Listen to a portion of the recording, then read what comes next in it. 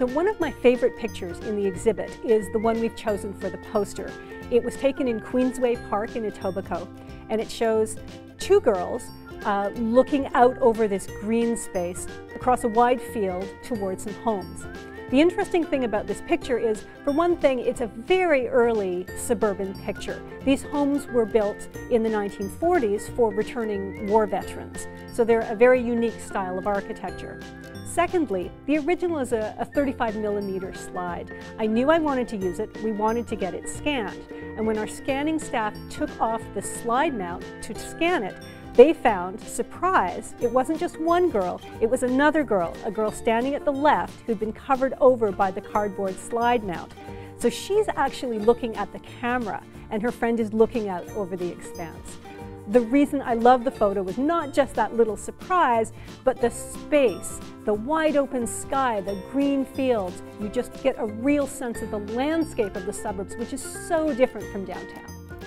Another image I really like is a picture of a couple building their own home, which is something that people actually were able to do in the suburbs. And when I mean building their own home, the picture shows them with the concrete blocks and the concrete.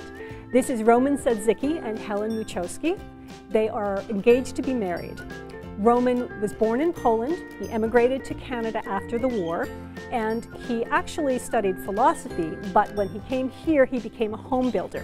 And he had built a couple of homes by himself in the suburbs that he had sold to other people.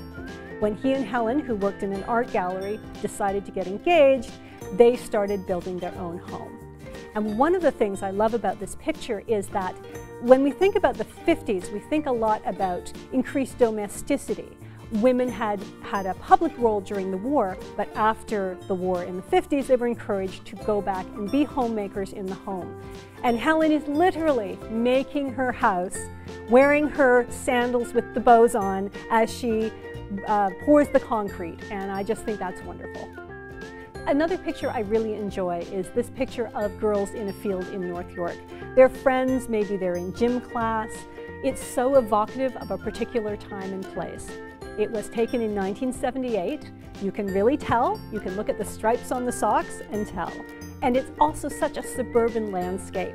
The wide open field, the apartment building in the background, you can see the hydro towers. Again, this is so different from downtown, and it's really what the suburbs look like.